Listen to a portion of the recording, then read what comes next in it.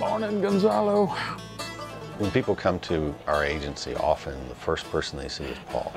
And he does his level best and always has to help everybody, no matter what.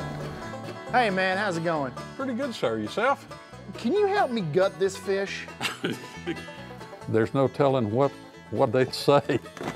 What do you feed a bobcat? Well, I got some fancy feast here. You think chicken or tuna?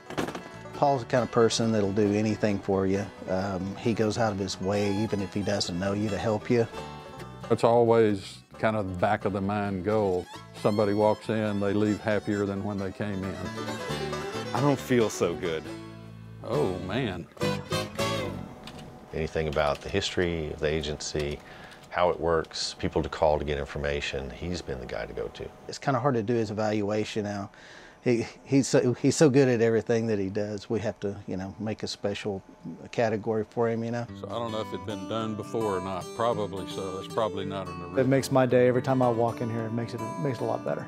He's always the friendly face, the smiley face, the best person to see in the morning when you walk in. He can tell when you walk into the building how your day's going, and I just appreciate his intuition. I guess that I enjoy helping people, and I enjoy making people happy. There we go. Thank you so much. Everybody has bad days.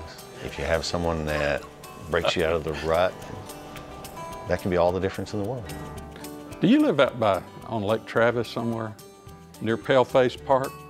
I think it's a snake that's indigenous to that area, and I forget the name of it.